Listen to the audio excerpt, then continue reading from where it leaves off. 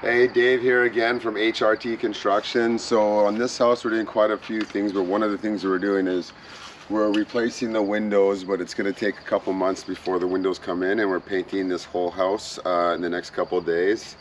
These windows have a little bump out on the end, so I want to cut it out now and fix and replace the stucco so that it's ready when we put the next window in a couple months. Now here's a little trick. If you got your reciprocating saw and you got to do a sort of a tight cut here, take your blade out, put it in the other way, and then you can get a little flatter of a cut. Okay, ready?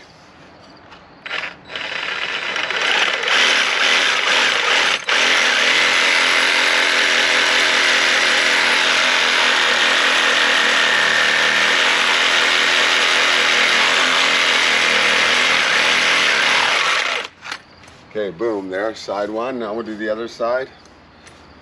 Just go nice and slow with your blade first to get a good line. Get a little faster.